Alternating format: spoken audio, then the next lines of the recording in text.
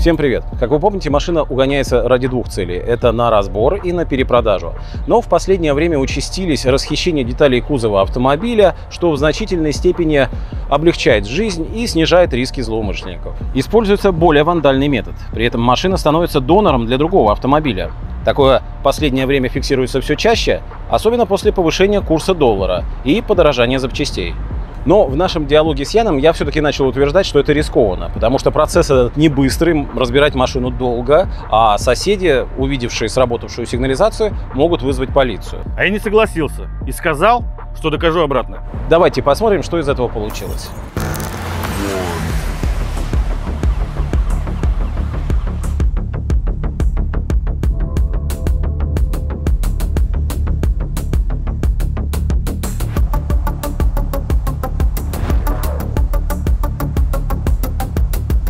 Моргает светодиод, значит стоит дополнительно установленная сигнализация.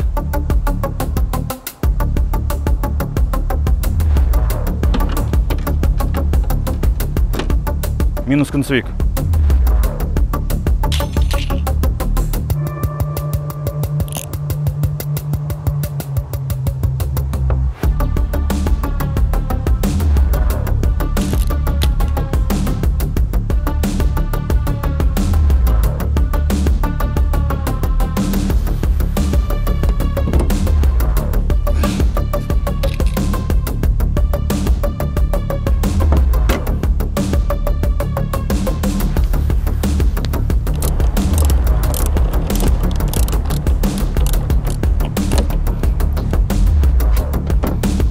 Светодиод не моргает, значит сигналка без автономного питания.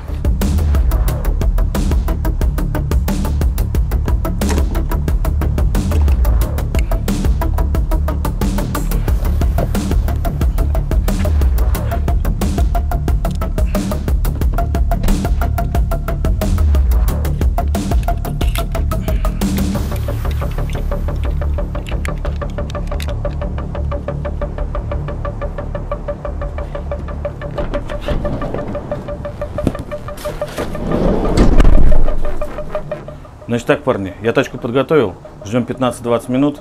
Единственный момент, место палевное, поэтому надо будет метров на 200 ее перекатить.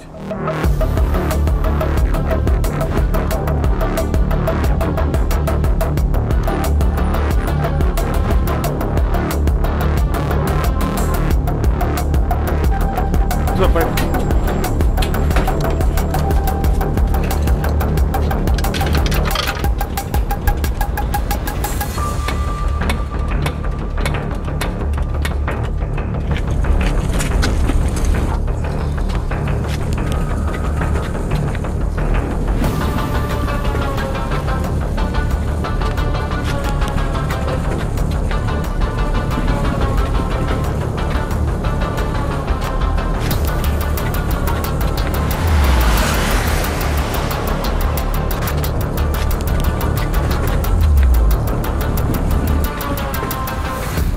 Так, в автобус берем.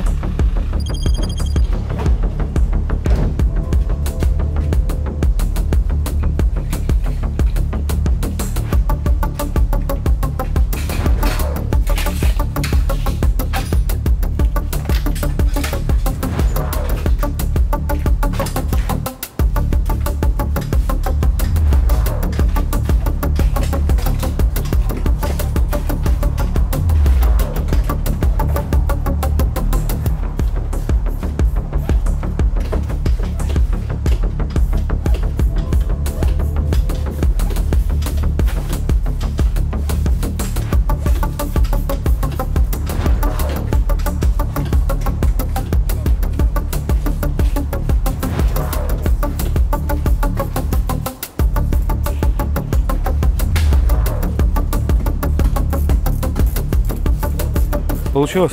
Опускаю.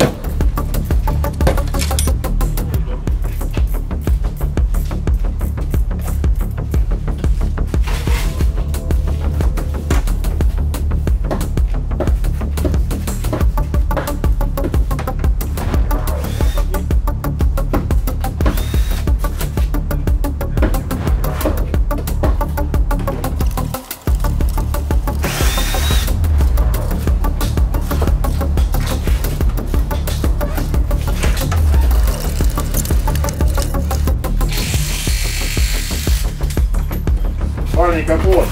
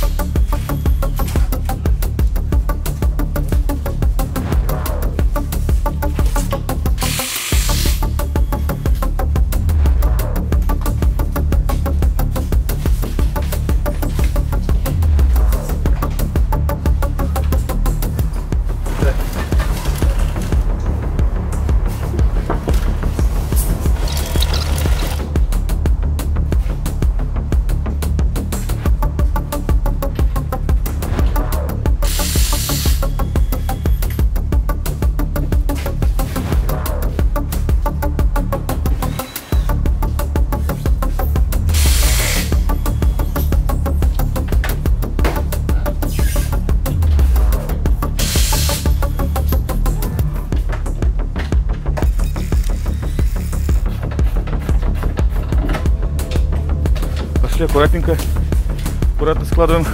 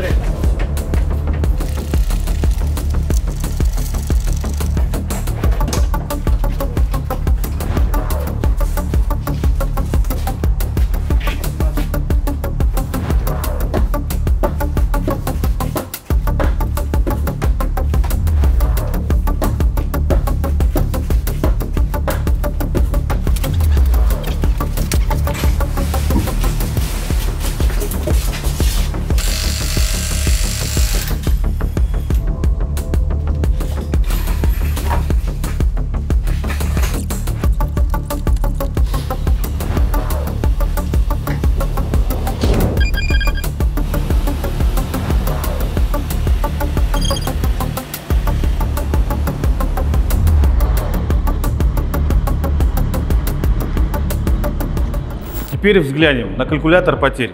Как видите, мой улов составил 4 двери в полной комплектации, обшивки, стеклоподъемники, зеркала электрически складывающиеся, ручки с подсветкой и всей электроникой, передний бампер с датчиками парковки и противотуманками, крышка капота, биксеноновые адаптивные фары и, конечно же, колеса.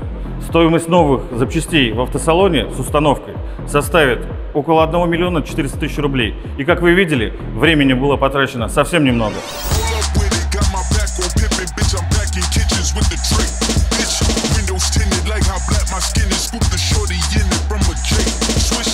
Давайте пару слов о противодействии подобного рода кражи. Для начала следует удостовериться, обладает ли ваша дополнительная охранная система автономным питанием. Дополнительный аккумулятор на нештатных системах охраны выглядит примерно вот таким образом. Он небольшого размера, как правило, встроен в основной блок, но этого вполне достаточно, чтобы информировать владельца на мобильный телефон о нарушении бортового питания, либо когда машину откатывает при срабатывании акселерометра. Следующие два шага наиболее радикально защищающие автомобиль от расхищения кузовных деталей, и связаны они с электромеханическими замками. Посмотрим на примере этого автомобиля, который сейчас находится в работе. К примеру, установленные дверные блокираторы не позволяют попасть в салон автомобиля, похитить ценные вещи, ну и, конечно же, сами двери. Чтобы ограничить проникновение в салон через стекла, устанавливается специальная бронепленка. Принцип ее действия мы неоднократно показывали на наших Угон-шоу. А дополнительные электромеханические замки капота не позволяют украсть крышку капота, фары и бампер. Друзья, если на вашем автомобиле установлена сигнализация, это еще не говорит о том, что вы можете спать спокойно. Да, имейте в виду, что в последнее время набирают обороты вот такие новые темы расхищения деталей кузова автомобиля. Следуйте нашим рекомендациям, чтобы быть в безопасности. И как всегда, с вами эксперты Угона.нет. Ставим лайки, подписываемся на наш канал. До скорых встреч!